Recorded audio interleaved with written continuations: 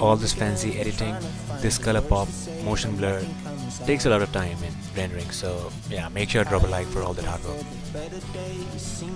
Also, I will show you the 300 FPS gameplay at the end as proof as well. My friends keep me out and it hurts every time. With all the emotions I built up inside, oh why can't I? First of all, make sure to watch these two videos as well if you haven't, because I have shown some tips other than the ones that I will show in this video for boosting FPS in Valorant, and those two videos can be found in the description box or in the top right corner. You will get the I button card.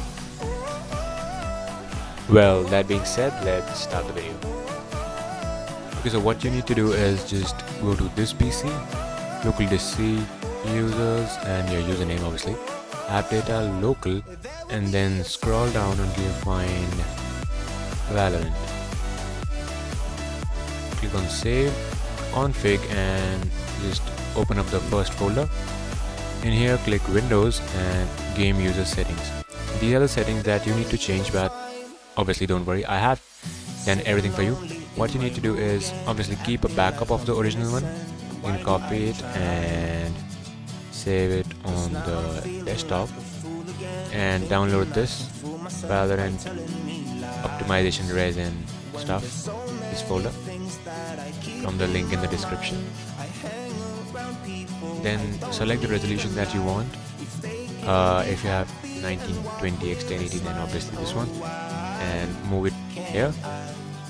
Else what you can do is, if you have 1366 120, you can just choose whatever resolution you have, but I would recommend you to use 1280x720 even if you have these resolutions, because having a lower resolution will give you much better FPS, much better FPS in game.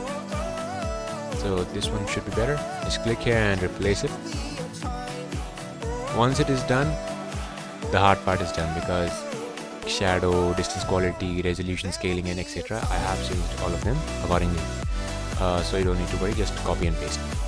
Now what you need to do is just right click taskbar and task manager, and in here you will see startup.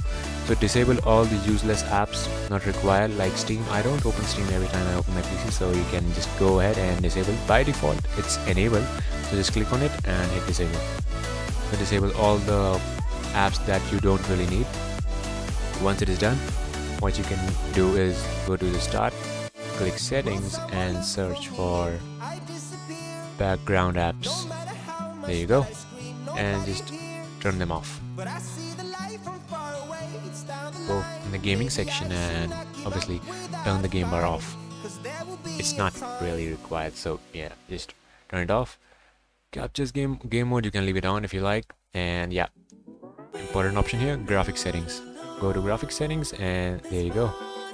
And yeah, you have to select desktop app from here, click browse and locate Valorant. Like where's Valorant? Just wait. C drive, write games, live, and here click add. Once it is added, click on options and click high performance and save. Also, you can go ahead and enable this one as well, reduce latency to improve performance. So yeah, obviously why not. And once all this is done, you can open up the game and let me show you some in-game settings as well. Okay, so once you are in game, what you need to do is just go to settings, and in the general just scroll down a bit and you will see show corpses. So obviously yes, turn it off, because turning it on will eat up a lot of FPS, because rendering bodies will just decrease your FPS. That's it. Now go to the video section and obviously change your resolution that you want, like 1280x720. Just hit apply. Once it is done, I mean I'm in full screen window, so I cannot change the resolution, but obviously play it in full screen and change the resolution. Then FPS limit, obviously keep all these off. Now go to graphics quality, and obviously multi-thread rendering is important, so yeah, turn it on, and rest of it low, off, and anti-aliasing off, and 1x improve clarity off, boom, distortion, cast shadows, everything should be off, and stats obviously you can hide them as well. Now go to the audio and enable HRTF, so make sure to disable it because it is 3D audio, and yeah, if you disable it you will get more FPS. Usually I get around 280 to 350 FPS with these settings. Let me just show you. Wait, as you can see on the top left corner right now it's nearly 600 FPS, but obviously what does it matter, 600 FPS on loading on agent select screen. Let's see how much FPS we get in game. So yeah, just wait.